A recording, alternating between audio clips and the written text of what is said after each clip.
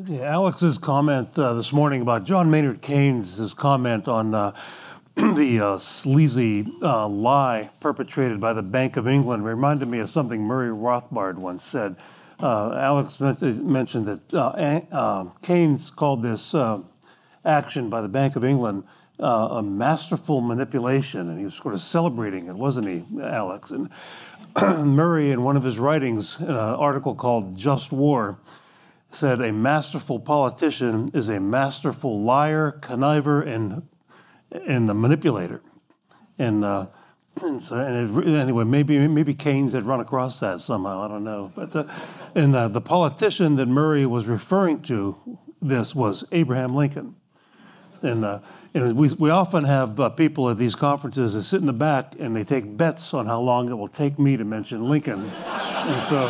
And so let me know who won the bet. My talk, All States Are Empires of Economic Lies, I'm going to start out by saying, expressing my agreement with Doug Casey, who wrote this about the economics profession of today. Most economists are political apologists masquerading as economists. They prescribe the way they would like the world to work and tailor theories to help politicians demonstrate the virtue and necessity of their quest for more power. Then he goes on to say, the field of economics has been turned into the handmaiden of government in order to give a scientific justification for things the government wants to do. That's Doug Casey. And Joe mentioned yesterday that there was sort of an evolution of economics from, and quoting Mises, from the days when we were sort of always the skunks at the picnic in terms of, in the eyes of the statists. But now we're sort of, not the skunks, but the caviar being served at the picnic. I mean, we're the apologists. But this has been going on for a long time. Here's the founding document of the American Economic Association in the 1880s. It said this: the state is an educational and ethical agency whose positive aid is an indispensable and condition of human progress. And it also said this: the doctrine of laissez-faire is unsafe in politics and unsound in morals, end quote. Then it also mentioned sort of a Marxian class conflict being a big issue of the day, and then economists needed to weigh in on that. And so all of this, to add another quote from Murray Rothbard about the role of the intellectuals, including the economic intellectuals, he reminded us that, quote, the majority must be persuaded by ideology that their government is good, wise, and at least inevitable. Promoting this ideology is the vital social task of the intellectuals. And unfortunately, that is the vital social task of most of the economics profession. And of course, the Austrian school is the big, giant, gorilla-sized skunk at the picnic, as far as that goes. And I'll give you one example. I'll use sort of a Rodney Dangerfield language. Take the Fed, please. One of his bad jokes was, take my wife, please. And Larry White, who's an Austrian school economist, wrote an article a few years ago, found that 75 to 80% of all publications on monetary policy are written by people associated with the Fed in some way, either employees of the Fed, they attend conferences, they're interns, they get paid in some way by the Fed. Milton Friedman once said this, quote, if you want a career as a monetary economist, it is best not to criticize the major employer in your field. That's pretty good career advice, I would think. Joe Biden recently said this, and I'm quoting, it's not Milton Friedman's Fed anymore. And he's certainly right about that. There was a survey by the Independent Institute, their journal, the Independent Review, did a survey of the political affiliations of Fed employees. And they found that for every one Republican at the Fed economist, there are 10 Democrats. The Board of Governors, the staff, not just the board, but the staff, they employ a lot of economists. 97 Democrats and 2 Republicans. Okay, the leadership positions, the vice presidents, senior vice presidents, and all that, of the Board of Governors, of very many. It's not just the board members, it's a big bureaucracy. 45 Democrats and 1 Republican. And here's another example of what the Fed is about. The New York Fed homepage says this. This is the New York Fed. We have a desire to root out the intolerable inequities and injustice grounded in systemic racism, steadfast in our commitment to work for a more equitable economy and society is our goal. That is socialism. Isn't that a good definition of socialism? So Joe Biden was right. It's the one thing I've heard him say in his whole life that is right. That it's not Milton Friedman's Fed anymore. And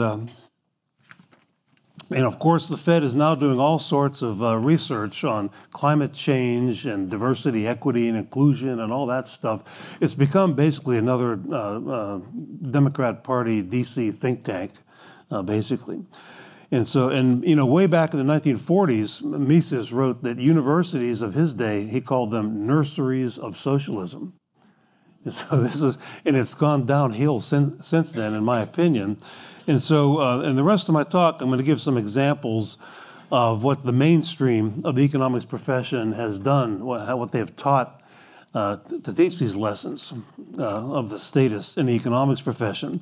And I'll start with one, the most successful economics textbook from 1948 until about 1988 was Paul Samuelson's Principles of Economics.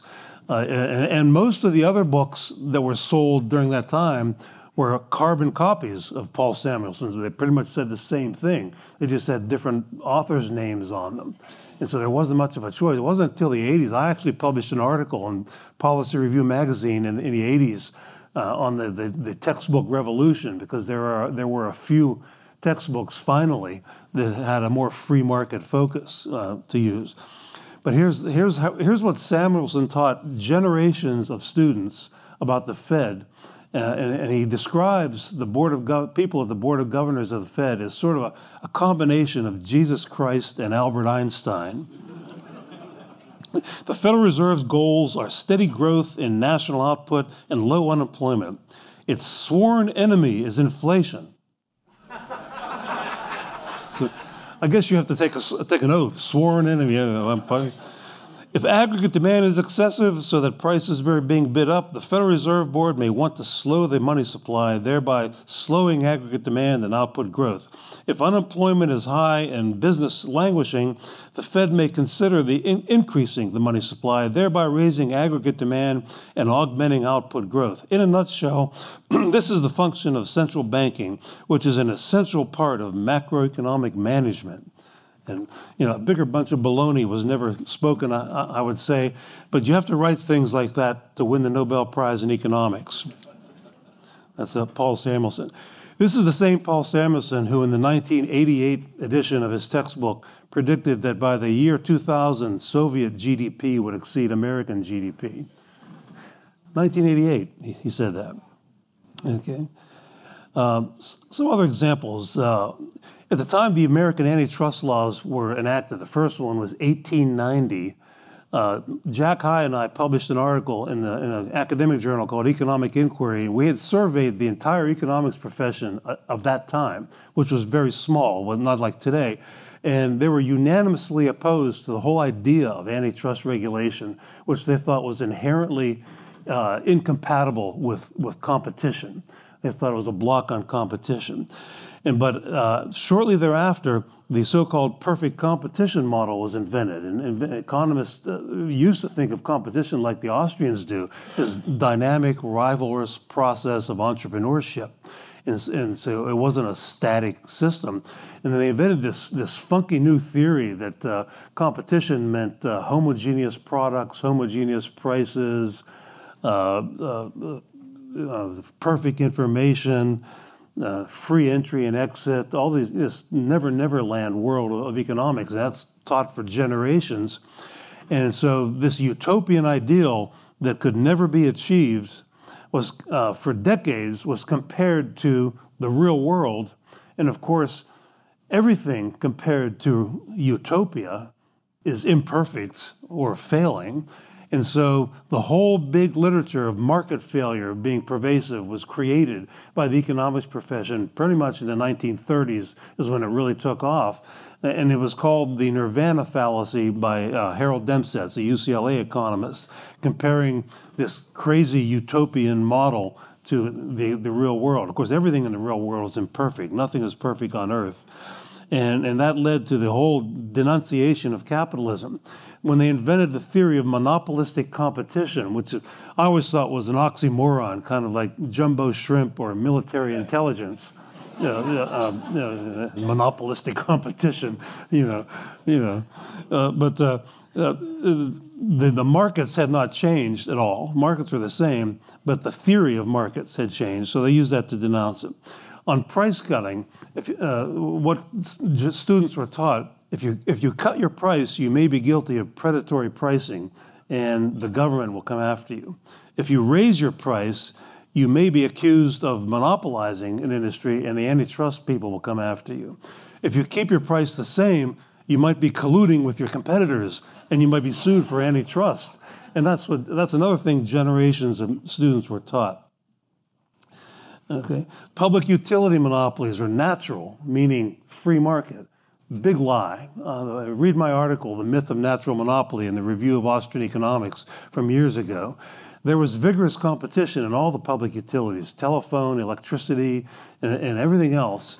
And it first came into being in Baltimore, of all places, where the Baltimore Gas and Light Company struck a deal with the state legislature. They said, give us a monopoly and ban competition, and we will give you 15% of revenue. You, the state, 15% of revenue in perpetuity. So it was a loot sharing program, and then all the other states said, wow, that's a good idea. We can raise taxes, but then blame the company. We can blame the utility company for the higher prices of utilities, and so it went. So there's nothing natural about natural monopoly, but they still teach it today in the textbooks.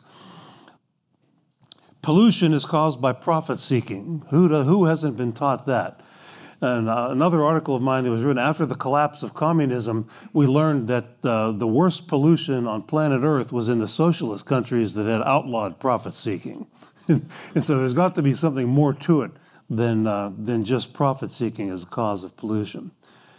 Not so much today, but back in my day when I was in school, when I was taught the free rider problem in microeconomics, I was taught that a good example of why we need taxation to provide public goods was we spend far too little on national defense. Okay, hold your uproarious laughter, please. We spend too little on national defense. I even have an old friend of mine, I won't mention his name, he published an article in an academic journal saying, well, in praise of corruption, and he said, because of the free rider problem, we spend too little on national defense. So when you read these stories about Pentagon corruption and lobbying by the defense contractors, that's a good thing because they get us closer to efficiency. That's the way economists used to think about this. Then, of course, if you took macroeconomics, you're taught the magic of the multiplier. The balanced budget multiplier. If the government takes $1 billion from us in taxes and then spends $1 billion in the ways it wants to spend, the magic of the multiplier says GDP might be 1.5 or 2 billion or more. Now, the logic of that is that we should send all of our income to Washington, D.C., and it'll come back at 150% or 200%. We could all be rich if we just send every penny of every paycheck to Washington, D.C., and the magic of the multiplier will take care of it all. There have been Nobel Prizes awarded for something called asymmetric information. That's what causes markets to exist. We have different information, and we interpret different information about the value we place on things. That's why markets and capitalism and civilization exist, is asymmetric information. It's another word for the division of knowledge. In the knowledge-based economy, we used to talk about the division of labor, but in the knowledge-based economy, the division of knowledge is the same thing. And that's what we rely on. That's what makes our system work. And here we have people like Joe Stiglitz winning the Nobel Prize for this. And one of the men that shared the prize for this was Janet Yellen's husband.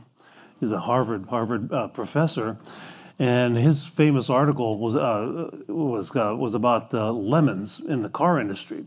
He predicted that the used car market, this is 1970, he predicted the used car market would disappear because used car salesmen have more information about the cars than the buyers do. But at the time, warranties existed, 30-day warranties. And so that problem, if it was a problem, was already taken care of by warranties at the time. And he writes this article and he wins the Nobel Prize for it.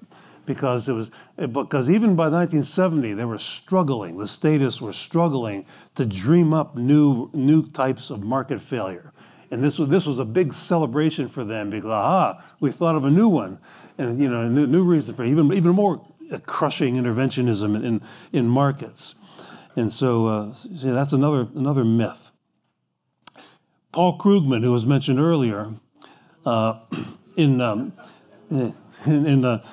Time magazine, August 16th, 2011, we're still feeling the effects of the crash of '08.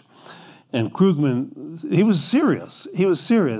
He said if the government were to start telling stories about the potential space alien invasion, that would be a good thing. He said this: if we thought space aliens were going to attack, this slump would be over in 18 months.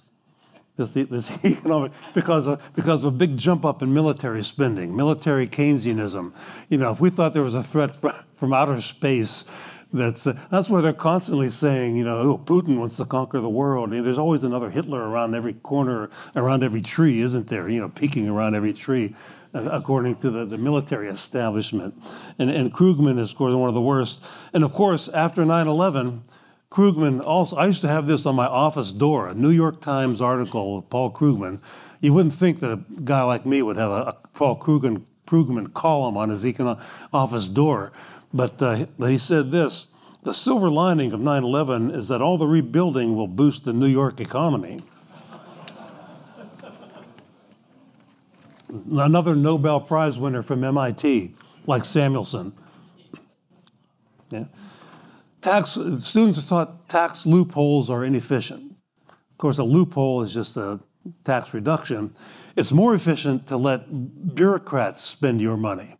That's efficient. Hand your money over to the government bureaucrats and politicians. Let them send that to that guy Zelensky in Ukraine. That's more efficient than you spending your own money. NAFTA's 2,000 plus pages of regulations written by lobbyists and their congressional staff.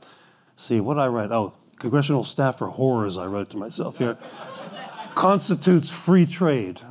The majority of the economists, even the majority of the DC libertarian think tanks, with the exception of the Competitive Enterprise Institute, were pro-NAFTA back in the day, back in the early 2000s.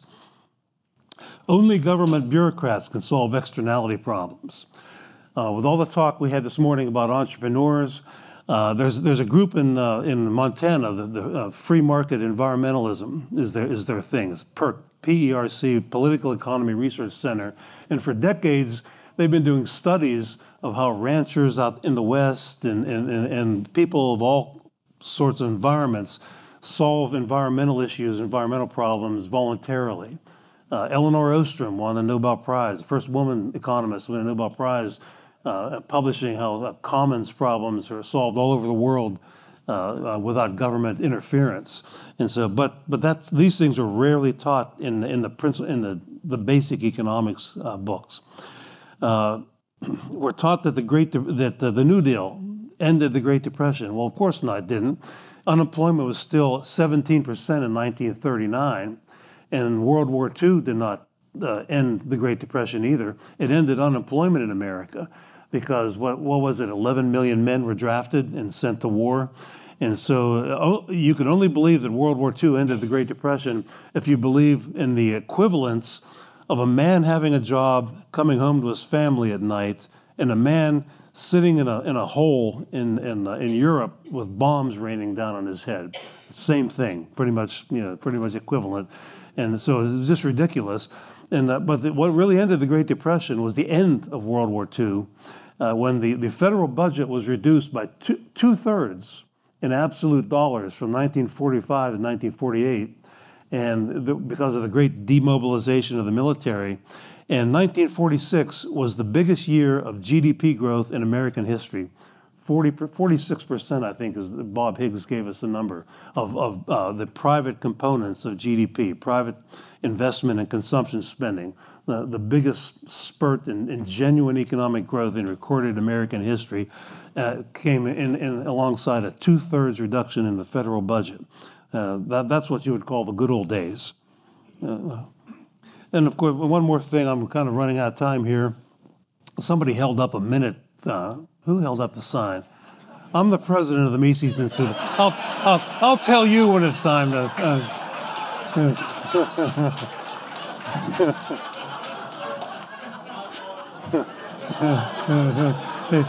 He increased it. See, he wants to keep his job. Yeah, see. I told you we have some really smart students here. Well, the final thing I'll mention is that too much savings can cause a depression. It's the paradox of thrift. That's another Keynesian superstition that was in Samuelson's book, that if we save more, we therefore consume less, and that'll cause GDP to decline, supposedly. And if GDP declines, then we will have less money to save because we don't have as much income from that. And so that's supposedly the paradox. So don't save your money. And I can remember after the crash of '08, I showed up in my golf course, and I'm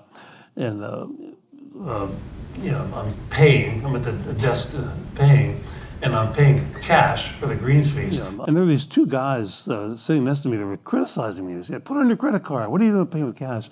And I don't know. They wanted me. They had this idea that debt was a good thing. That maybe I would spend more if I used a credit card or something. And they were older than me, and I'm no spring chicken, but these guys were older than me, so maybe they had been thoroughly educated by Paul Samuelson's textbook, and then around the same time, remember the evil Alice Rivlin, who was once the head of the Congressional Budget Office, was on TV. I turned the TV on. This is after the crash of '08, and she was giving people advice, financial advice. So she was acting like one of these financial advisors, and she was saying, "Go out and spend money on anything. Doesn't matter what it is. Anything. Just spend it on anything. Doesn't matter." And I showed this to my students in the classroom. I got the video and showed it to the students, and I would tell them, "Yeah, like Alice Rivlin's crappy, stupid books. Go out and buy anything." But the paradox of thrift was the reason why you see these sorts of things. Savings is bad, and of course the Austrian view is that you can't have economic growth. Savings has to precede capital accumulation and economic growth. So this is just a short list of some of the things that are still to this day, not every single one of them to this day, but taught by the mainstream of the economics profession. And the Austrian school has always criticized all of this as pretty much nonsense. And that's why the only true economics anymore is being pursued by not only us but the Austrian school, which is why the Mises Institute is more important than ever for the future. And Murray Rothbard himself thought that he was basically in the business of de-bamboozling, because so many aspects of the academic world are in the opposite business of bamboozling the public, as others have said today. And Mises himself, in the Human Action, said that the three disciplines that are the most susceptible to being propaganda are history, law, and economics. And so my short talk here is about some examples of the economic version of that. And Mises said that in the 1940s. He was writing about that. And okay, my time is finally up. This man he's off the hot seat now. And